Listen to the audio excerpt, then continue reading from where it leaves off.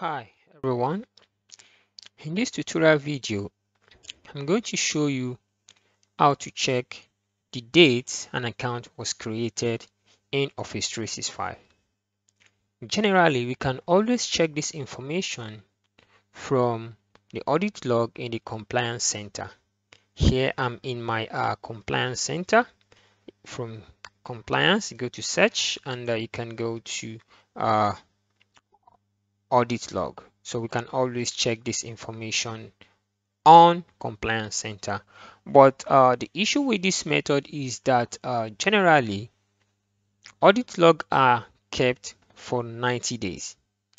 But if you are using subscriptions such as M365E5 or an add-on like M365 E5 Compliance or M365 e-Discovery and Audit, then the audit log can be kept for 1 year by default and then up to 10 years if you actually set up the policy and then assign it to user for 10 years. So, but in this tutorial video, I'm going to show you how to use PowerShell to check the date the account was created.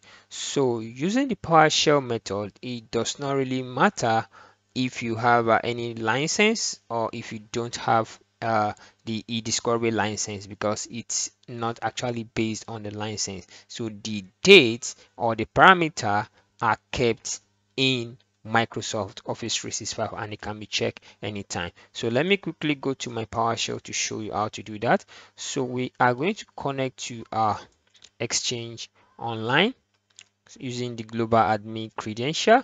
So I'm going to connect to Exchange Online. So we connect to Exchange Online. Okay, I'm going to enter my admin password. Okay, so we are going to connect. Okay, so that is connecting. So I'm going to use we are going to use this account as an example.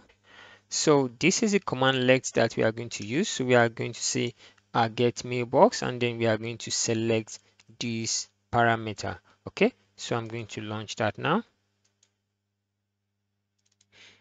Okay, so as you can see, it's showing us when the account was created, and there's still some other thing. For example, let's say you can also do something like this using a wildcard and click on this, and then you can see it when the account was created, when it was changed, and when it was created in UTC.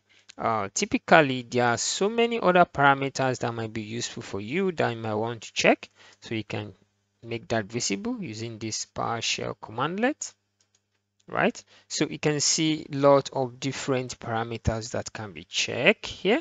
So maybe possibly there might be some other information you might want to check. So it might be useful for you to come in here and study each of these one by one and be able to filter out the information that you really want to check. So that is where I'm going to stop for today's tutorial. So if you find any value in the tutorial, please subscribe to our channel so that you can always get notified whenever we drop new tutorial like this. Thank you. Have a lovely day.